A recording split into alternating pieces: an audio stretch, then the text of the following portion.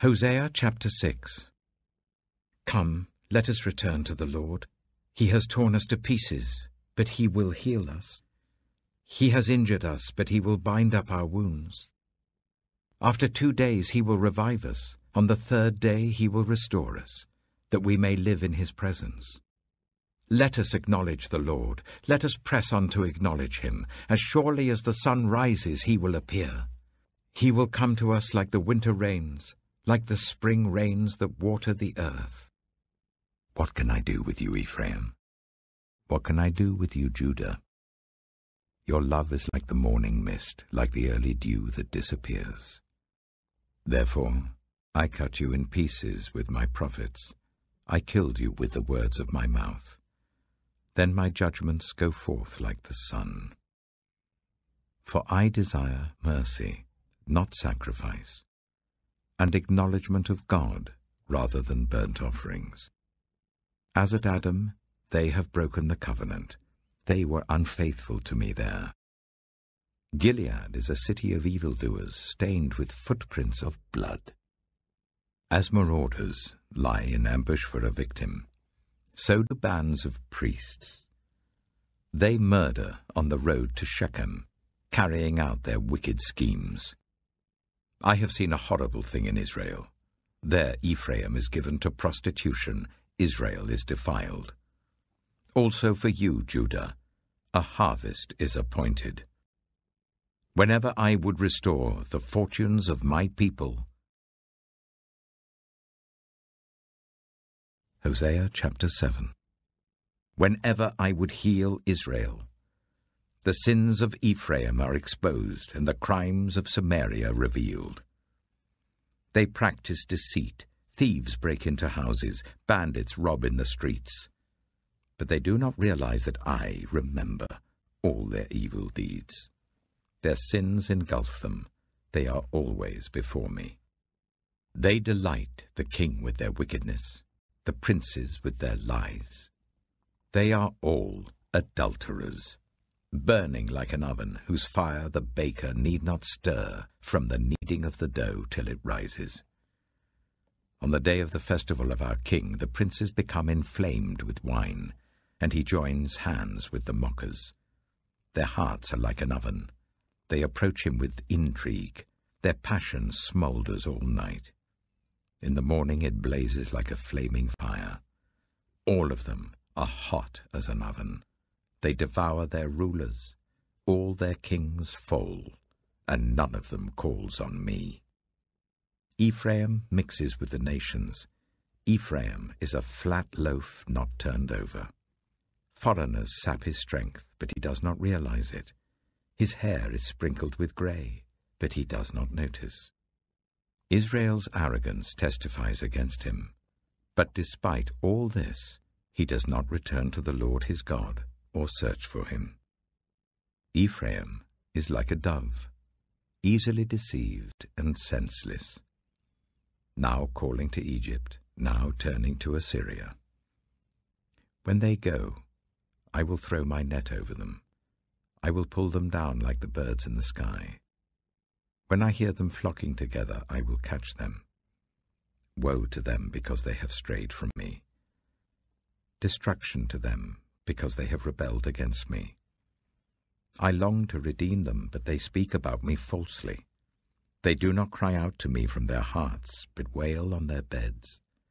They slash themselves, appealing to their gods for grain and new wine, but they turn away from me. I trained them and strengthened their arms, but they plot evil against me. They do not turn to the Most High. They are like a faulty bow. Their leaders will fall by the sword because of their insolent words. For this they will be ridiculed in the land of Egypt.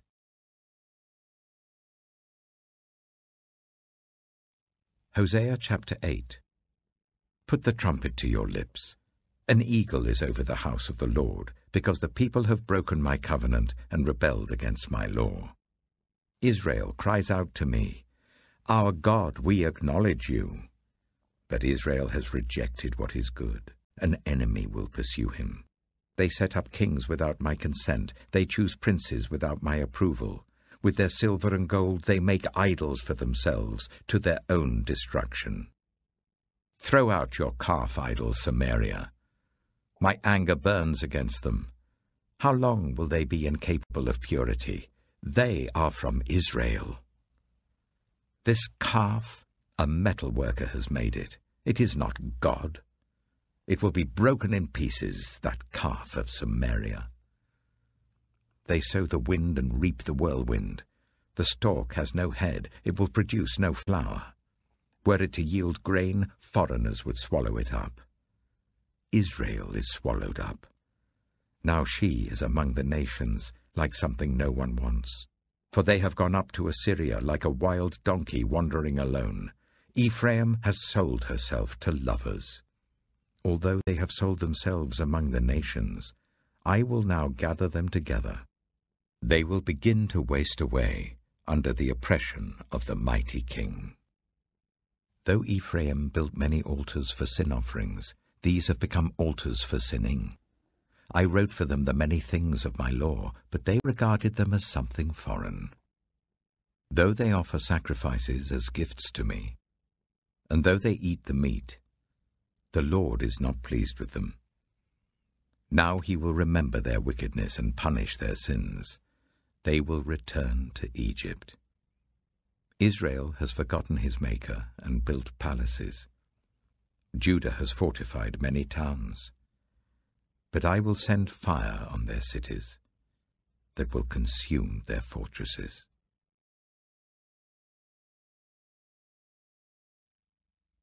Psalm 133.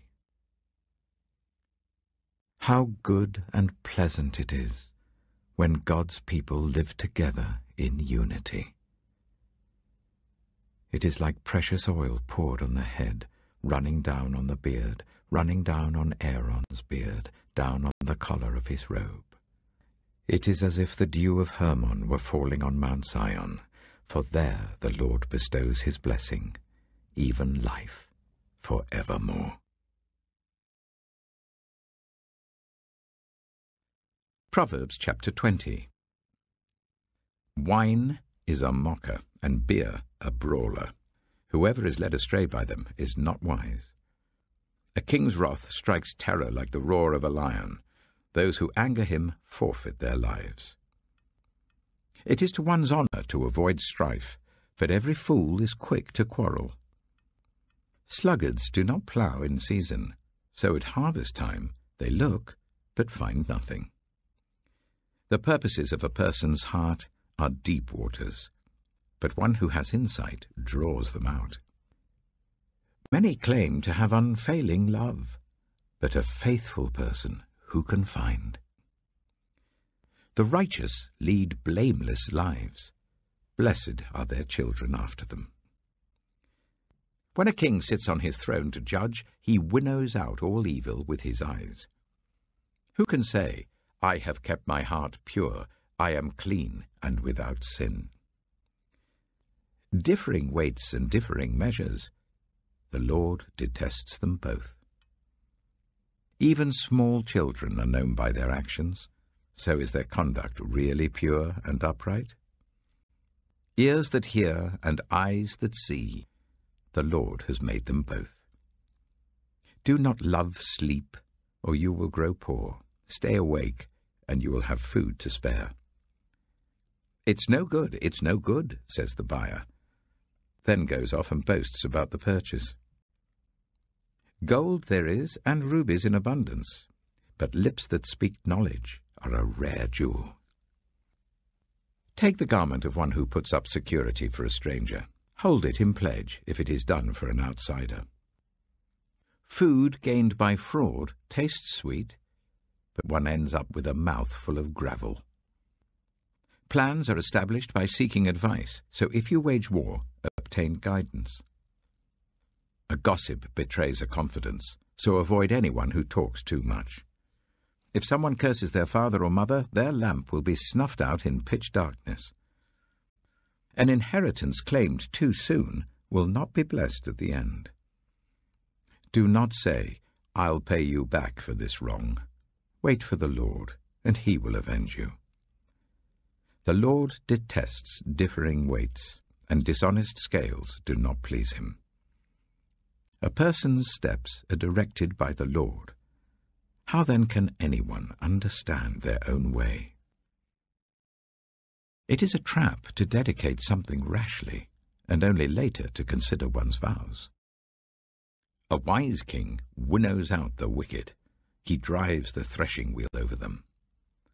The human spirit is the lamp of the Lord that sheds light on one's inmost being. Love and faithfulness keep a king safe. Through love, his throne is made secure. The glory of young men is their strength, grey hair the splendour of the old. Blows and wounds scrub away evil, and beatings purge the inmost being.